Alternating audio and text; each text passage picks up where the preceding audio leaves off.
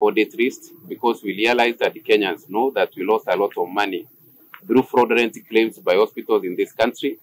And as the committee responsible for audit in this country, we undertook it as our duty because our main work is to safeguard Kenyans, is to do oversight of the health sector, to make sure that our people get quality for money and our people get quality services. So as a committee, we have undertaken this activity for the last 3 months now.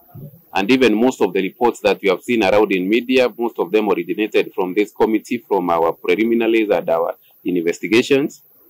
One of the main issues that we have realized as a committee throughout our trip and throughout our audit is that the body responsible for registering and classifying hospitals in this country, which is Kmpdc, failed Kenyans.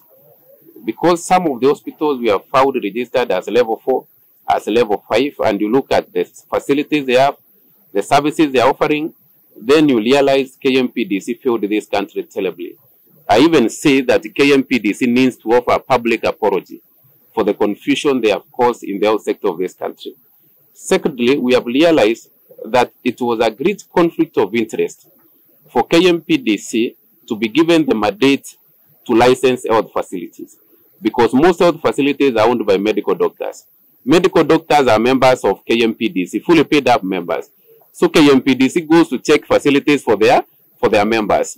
So we find that we will commend as a committee that the registration of services and the registration of professionals be left with the Kmpdc, then registration and the inspection of facilities be given to a different body so that we can avoid this conflict of interest. We realized if you take your patient today to a government hospital, what we call public hospitals, and they require maybe an operation that is supposed to be paid by NHIF, by the time you get an authorization for that patient to be operated on in this country from a public hospital, it's a long process. But for all the hospitals we have gone now, the private hospitals, we find that the process of getting authorization from NHIF seemed very easy. So it seems there was a collusion between NHIF and the specific hospitals. So that's all I'm saying. As we deal with the hospital, because the hospital did not go to NHIF and break into their accounts, we will have a serious issue to sort out with NHIF and Kmpdc.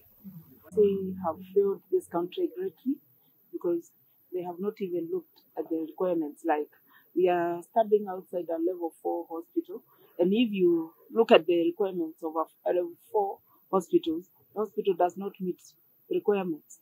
So the licensing body never checked on that.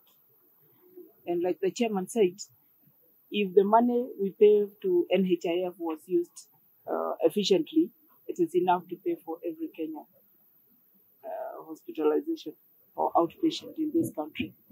So this Code 15 was actually established to siphon money from NHIF, because we're going every hospital, every facility that has a Code 15, we are seeing abnormal surgeries. Like, you can go to a hospital that has done in a day specialized surgeries like 29. And we all know that a day has 24 hours. We don't expect that in 24 hours you've done 29 surgeries and they are all specialized and you don't have some services, you've got to outsource some. So I think it was just a way of getting money out of NHIF.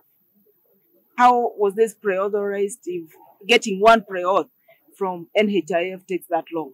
Sometimes we even have members, our voters or our citizens, calling us to help them with the pre-authorization with NHIF. But when you go to these ones with Code 15, they have pre-authorization to as many as 29 in a day. And you wonder what happened. What is with this Code 15? What is with these facilities? Region. The KMPDU issue is coming out clearly. It is an issue of conflict of interest. I just asked myself, is this why Ministry of Education licenses or actually registers education facilities, and then TSC actually employs teachers to work in those facilities? And I think this is what should happen to KMPDCU, so that we are able to separate registration and membership of the doctors, who most of the time are actually the owners of these particular facilities. And I think that is one of the way forwards. Of course, this is a direct reporting from the meeting that we've had here. There's nothing final. This is just a tip of the iceberg. There's a lot more that we have been able to find out. And as a committee, we're going to be able to sit down. We're going to be able to put down the facts. We will be able to give recommendations as well.